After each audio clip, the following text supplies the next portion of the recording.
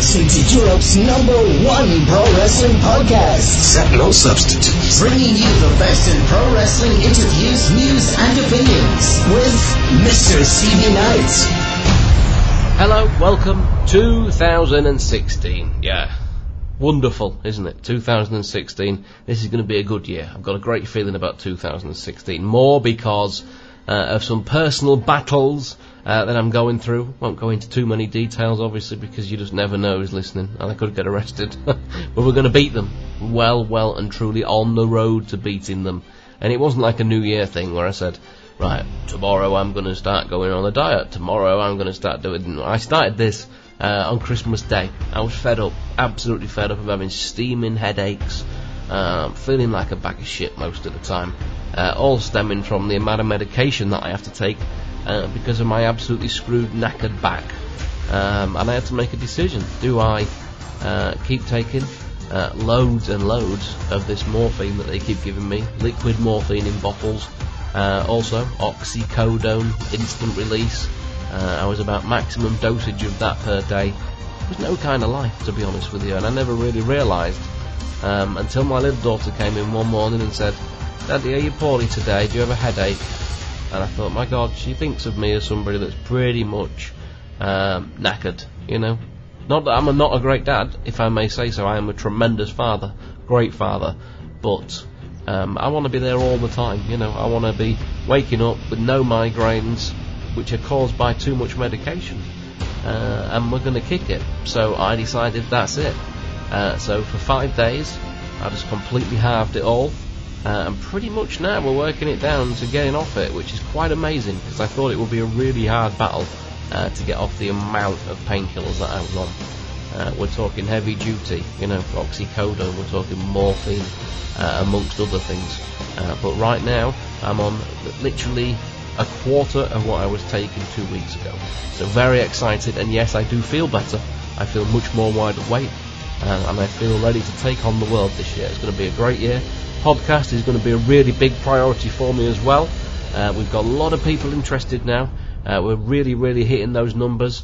Got back into the top 50 just last week. It literally takes one person to mention something on Twitter, and all of a sudden you can see the podcast shoot straight back up the charts again. A lot of my friends are helping me out with getting some guests from America, guests from the UK. It's good. It's going really well. Great guns, may I say. The It's Nighttime Wrestling Podcast, and I'm overjoyed, absolutely overjoyed. Thank you very much to everybody for the support. We are the little podcast that can. That's how I like to look at it, the little podcast that can. We've got no big sponsors. I'm not being paid to do this. It costs me money to do this. I'm not saying it's impossible. We're going to get some sponsors. I have been approached because of the success we're having so far to stick a few little things in there, but I promise that I'm not going to do the whole thing with DraftKings.com, and I also promise not to do any silly impressions.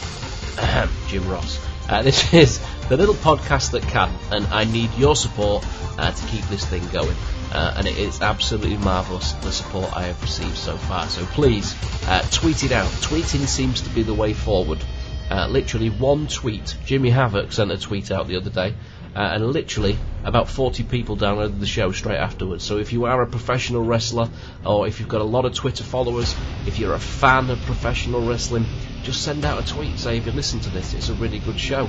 That is what is going to keep us going and become not the little podcast anymore, but the big podcast that did because of you lot.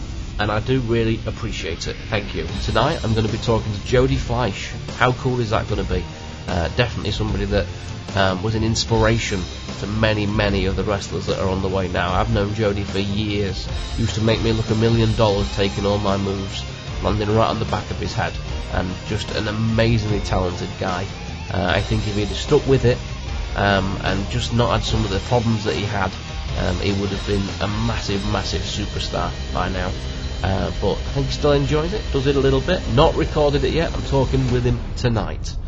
Joe Legend just missed a connecting flight to miss the podcast recording, but I'm sure we'll get it sorted. And Drew Galloway is a really hard man to get hold of. Literally a really hard man to get hold of. We had it arranged and I've not heard back from him, but I'm sure he's just a busy man. I'm sure we'll sort it out.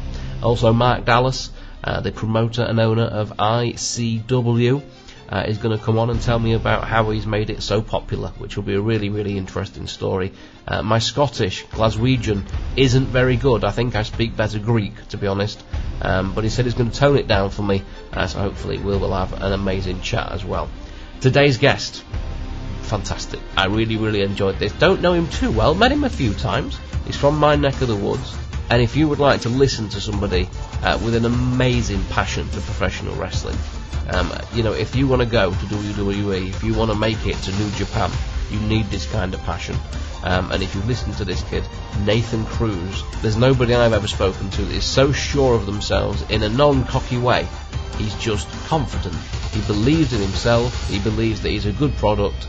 And I truly believe that he's going to make it. I really, really do.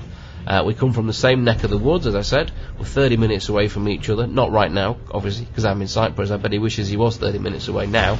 But I'm from Grimsby. He's from Hull. We've got a lot of people in common who we've met over the years. And this was, I wasn't sure how it was going to go. I thought, he's a lot younger than me. I don't know too much about him. How's it going to go? Really enjoyed it. And I think I probably made a new friend. So Nathan Cruz is the guest for today. Please, if you can, I know I say it every time, but it's so important, go wherever you're getting your podcast from and hit the subscribe button. It'll make sure that you get every new podcast that I upload. I'm going to start going where we can do it at a certain time each week, but it's very difficult. I've got a family, got a wife, 2 children, 2 dogs, and a busy life over here, so it's very difficult to always try and nail deadlines. So if you want to make sure that you get the podcast, hit that subscribe button. Also, leave me a review if you can, which is good. And if you can't do that, just rate it. Make sure it's 5 stars, though. That will be much appreciated. So today's guest, one to watch in my opinion, and I've given him 5 years to make it. He's only 25 years old. He's got so much time. Nathan Cruz. There we go. Right, I am joined, we're officially now on the line, with Nathan Irwin, is that correct? Better known as Nathan Cruz. That is correct, yeah. Nathan Irwin, who was the wrestler that was in WWE? Was he called Nathan Irwin? No, it was Erwin R. Shyster. No, I'm not on about him. I know Erwin R. Shyster, 'cause that's my time period. Oh, right. I'm 40 next month. It was Irwin. Was it Irwin? It was the big tall Australian that was in Mad Max. Oh, Nathan Jones. That was. Nathan, I'm getting Nathan mixed up, you see. Just shows you how stupid I am. Just shows you how stupid I am. Now, you see, me and Nathan, we're from the same neck of the woods. We are from, well, he's from Hull and I'm from Grimsby, which is like 30 minutes away. But we have very differing accents, don't we? When you're in Hull, you pick up the Hull accent. Yeah, it's something, to be honest, that I've worked quite hard on trying to avoid. I'm one of the few people from Hull that'll say Hull and not Hull. Yes, it's usually Hull. Yeah, I'm quite conscious about that. Yeah, right, obviously I saw you, I came over and did a couple of seminars for NGW, who you do a lot of work for, and you do the training there and things. Have we met before then? We have. I was thinking about this earlier when you asked me to come on the podcast. There was, and you won't remember this at all, there was a period when I was about 13, there was a group of us, there was eager to get to wrestling school. We just didn't know about any of them, and then IWP, came to Hull. The shows that I promoted there, exactly. At the Vulcan, yeah. It was the Vulcan Arena, and we heard about Jamie Idol, who was originally from Hull. So we were like, oh, right, okay, so where Jamie must have got training. Where did he train? And we want to train. And we found out that it was, I believe he did a bit of training with yourself. He did, yeah, right. And so from there, we was like, right, okay, so we contacted you over the phone. We had a phone conversation, you and I, when I was 13, and I asked you, I said, is it true that you've got a wrestling school in Immingham? And you replied, oh, no, I don't know anything about that. And we like, oh, gutted. And then 2 years later, we ended up, unfortunately, training with the Urban Warrior, who you'd sold the school onto, right? Yes. Yeah, exactly. So I fully blame you for burdening me with Urban Warrior. I apologise. But then, having said that, if I'd not have been so generous as to sell on at such a bargain price my wrestling school, you would never have got started. And I wouldn't have known of that brilliant story of you. And that was, for me, that was comeuppance for Ron when I heard about him for what he paid for the training school. That was good. You know, I did that wrestling school from, I think, 99 to about 2002, 2003, and it did really well. Honestly, I'd broken my neck, so I couldn't wrestle anymore. So I used to run it on a Sunday night, and it's when wrestling schools were fairly new. There was only really Hammerlock, which had kind of shut down at that point, or was still going, but not really doing like it had done earlier on. And then there was Mark Sloan training people up in Portsmouth, and there was mine. And I used to have people come from all over the country on a Sunday afternoon and a Sunday night to do this. And I had 30 people at 20 quid each come down on a Sunday and train. That's brilliant. Yeah, it's good numbers. Fuck wrestling. All I used to do, it was in this freezing cold building, and all I used to do was sit there with a hairdryer stuck up my top trying to keep warm.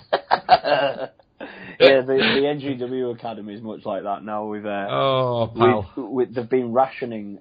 Every year we usually have a gas cylinder for the heater in there, and then this year the budget's tight and we've not had one. So I blow them up with conditioning to get a bit of heat in the room. There you go. Yeah, conditioning was never my thing. Yeah. As you can probably tell now, even more less now, but there you go. Wonderful. You see, somebody did ask me if I had something to do with the formation of NGW, and I said I didn't directly, but maybe indirectly, somewhere along the lines, the wrestling in that area of Grimsby and Hull did kind of come from me a little bit. It's this funny old story, really.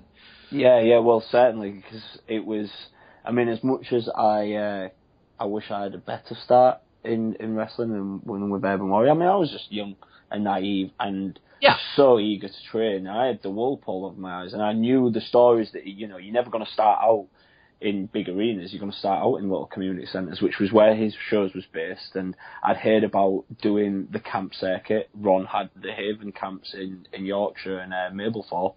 So to such a young, naive person, it all added up. I was like, oh, right, okay, so this is where I want to have that start. But then again, I made a great group of friends there, and some of them, I'm still close with to this day. And because of the passionate group of individuals that was together there at the time, NGW formed from that. From us, I started branching out and wrestling elsewhere, and one of the trainees just wanted to go into promoting, and so he started promoting NGW. Oh, is that that's how that worked? That's Rich Dunn. No, originally it was Luke Ingermels. He started promoting it in 2008, then Rich Dunn came in as a partner in 2009, and by 2010 he was running it solely by himself, and it's just snowballed from there into the TV show that it's become today. Fantastic. All right, okay, so that's the story there. So Ron had the camps, did he? Good Lord. Yeah, Ron had the camps in that area at that time. Which, it was... For those that, because obviously there's a lot of people listening now. We're doing very well numbers-wise. Ron was a chap that I came to my wrestling school. And you quickly learn when you have a wrestling school that when they first started, I used to say, I don't think you're going to be able to do this job. You're wasting your money coming here. And I did that for the first year. And then you realise, actually, this is costing me so much money telling these people they're not going to be able to do this. So you just let them keep training. And Ron was one of these people we kind of let keep training. And he started wrestling with a mask. It was like a cane mask, wasn't it? But he was called the Urban Warrior. Yeah. He's an utter legend, isn't he, in British wrestling now?